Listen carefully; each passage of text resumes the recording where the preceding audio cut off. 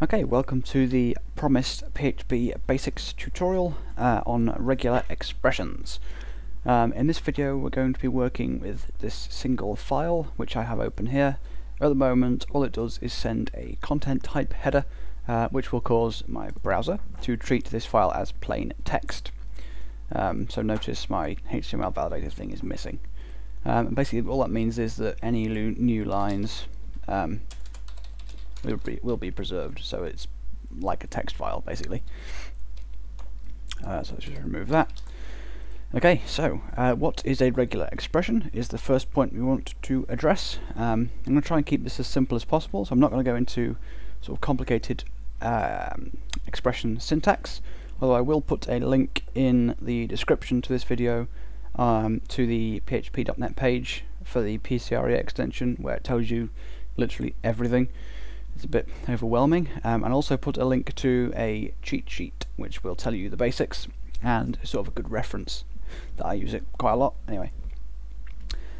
Right, so that's introduction. A regular expression is the first thing we need to talk about. Well, it's the only thing we need to talk about. A regular expression is a way of sort of matching a pattern of a string without knowing like the offset value or the length or the actual string you know, the bit you're looking for. Needle in the haystack, as php.net refers to it.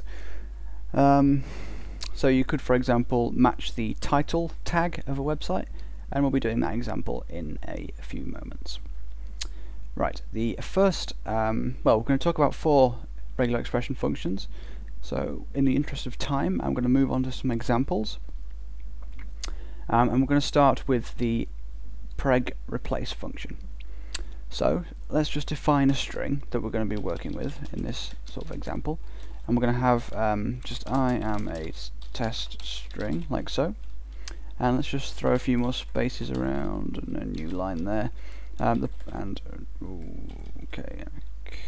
in the middle, so a carriage return, and the regular expression we're going to match is replace all white space, and it's going to collapse it down into a single space. So we should get I am a test string as nice output. And we're going to do this using the preg, or preg as I usually say it, preg, you know, like just saying the word, preg replace function. This works in a similar way to the string replace function. The first parameter is an expression that you want to match, the second parameter is what you want to replace it with, and the final parameter is the string you're working with, so in this case it's string. And what we want to replace whatever we match with is a space, so it'll take any sort of long string of white space, which is a space, a new line, or a carriage return in this case anyway, and it'll replace it with a single space. Okay, so PHP, well, this function uses the PCRE, Perl compatible regular expression syntax, sorry, extension. The syntax for these expressions sort of states that they have to be delimited. What that means is you need the same character at the start as you have at the end. So that's that done.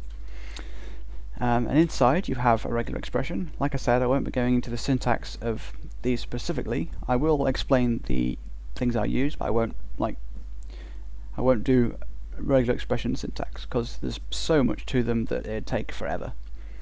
Okay, so we are using the preg replace function, and the expression we're going to use is this one.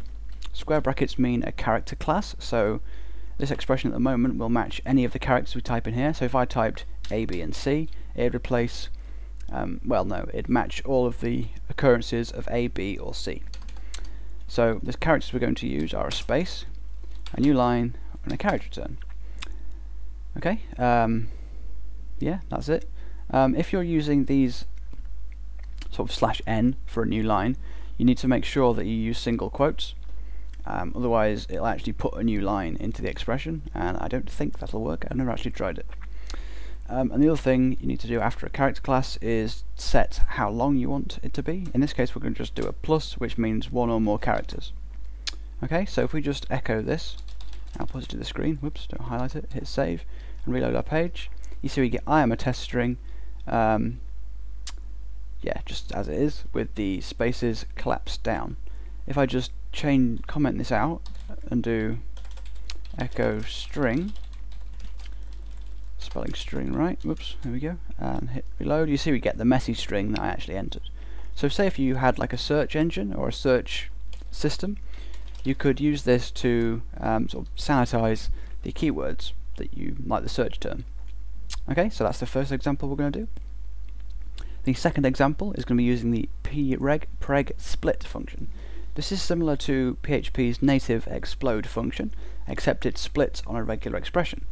So, like say if you exploded this string we have here, or just on a space, you'd get I as a you'd get 5 elements of an array returned. The elements would be I, am, a, test, and string, all each in a separate element of the array.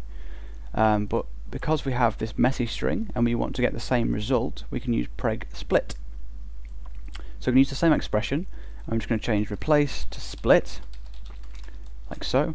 And the only difference here is that this function takes 2 parameters. The first is the expression you want to split on, and the second is the string. Because this returns an array, we need to use it, I'll define it as result, like so. And then we need to use print underscore r result. And what this should output is, I as element 0, am as 1, a as 2, test, blah blah blah, and you get the picture. So this would be even more useful for a database search system, because you could split the keywords based on any white space at all. So say if the user searched for like something, and you like they had a double space, like a typo, you don't want to be searching, like if you just did explode, you'd get an empty element. You wouldn't want that because, actually, let's just also output the same thing. You wouldn't want that because searching for a empty string, as described in my search tutorial, which I haven't done yet, but I will do. So let's just see explode, oops, not echo, print underscore r, explode on space of string. And that's typed all wrong. That should be a string, should be lowercase, and hit reload. You see we get this as an element, which is, and 2 empty ones. This includes the carriage return. So obviously that's something we don't want.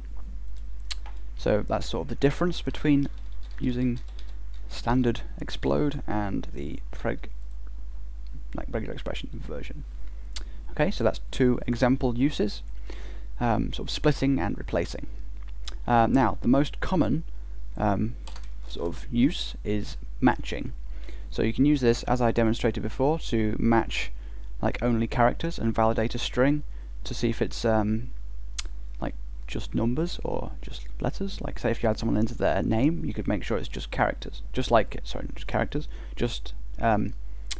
like the alphabet, basically. Letters, there you go. So what we're going to do here as an example is get the title of a website that we don't know about. So let's just define a string as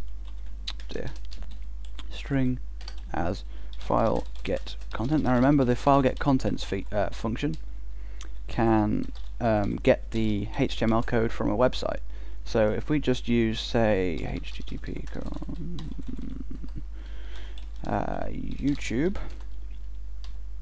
youtube.com as our string, and if I just do echo string and hit reload, you see we get all the HTML that makes up YouTube. And what we're going to be trying to match is this thing here in the title. So we want to match this and output just this bit in the middle to our screen. Okay, so let's do that now. We are going to be using the preg match function. What this function does is, well, it matches a regular expression and it stores the matches that it makes in an array. So let's just call preg match. Whoops. The first parameter is the expression, as always. The second is the string that you'll want to work with, and the final parameter that we're supplying anyway is the array where you want to store the matches. So I'm just going to do that, delete that, and then underneath I'm going to do print underscore r matches. Okay, the function itself returns the number of matches. Now because it's limited to only one match, it'll either return 1 if the string has found a match, or 0 if not. And that's the concept I used when I was validating the name in the mailing list tutorial. Yes, the mailing list tutorial, subscribe page. Right, so the expression we're going to be using here, again, has to be delimited, and we are just going to match anything between the title tags. So let's have title, and then the ending title, and then in here we want to match literally anything at all. Curly bracket, not curly brackets, rounded brackets mean a sub-expression. What that means, it's like a sort of expression within an expression, and the regular expression engine will return whatever's in here, basically. So that's our expression. Let's just reload our page again. And you see we have an empty array, which means there have been no matches, which is quite odd, actually, because that should have found something. Well, I think the problem is because the YouTube, well, I'm not sure if you noticed, but the title tag had new lines in it. So we may need to supply s for .all. Yeah, there we go. The s modifier means that the dot matches everything, whereas without it, I think it doesn't match new lines. It must not. That's something you can look up. Anyway, yeah, I did that. Right. I'm going to go through this quite quickly. Basically, what we have in the matches array are two elements. The first element is the entire string that's been matched, so it's everything that this whole expression matches, including the title tags. And the second element is just the thing that was inside the title tags. So basically, it's just the thing that was inside these rounded brackets. If you had more rounded brackets, you'd have more elements in this returned array. Okay, so that's everything about preg match. Let's move on to preg match all, which is the same as preg match effectively, except that it will match. It'll keep looking for more matches even though it's found one. So, like say for web, well, we're going to get all the links from YouTube again. So the way we're going to do this is by using the expression a, so like an a tag, and then inside there we want anything, and then we want the thing we're matching, which is in brackets, and then we want the closing a tag. So now if I reload this page, you see we get a big list of all the links. Wait, no we don't. Okay, ungreedy. There's something I should have mentioned as well. By default, a regular expression is greedy. What that means is it will find the longest possible match. You can specify the u modifier, like so, to make it ungreedy. So I hit reload now. You see we get loads and loads of results. Each one is like an a tag in this first. Okay, by default, the returned array contains two elements. The first one is an array, again, like a sub-array of like full matches. So that's a full match. And then if we go down, just try and memorize this or try and recognize it. So we scroll down now to the second array, wherever it is. I've gone past it. You see now we have this, which is without the a tags. And then if you remember, the second link was browse, others.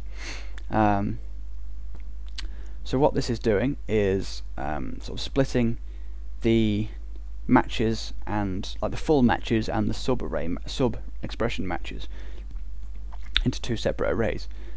This is, in my opinion, not the easiest way to work, and you can change the format of the array that is returned. Whoops, oh, ignore that. PHP.net reference there.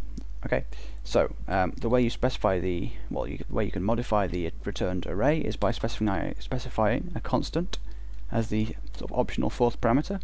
And if we specify preg set order, what this will do is now it'll return an array of matches.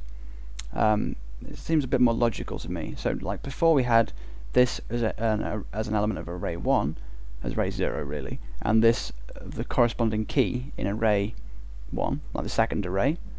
Now we have one array which contains all of the matches.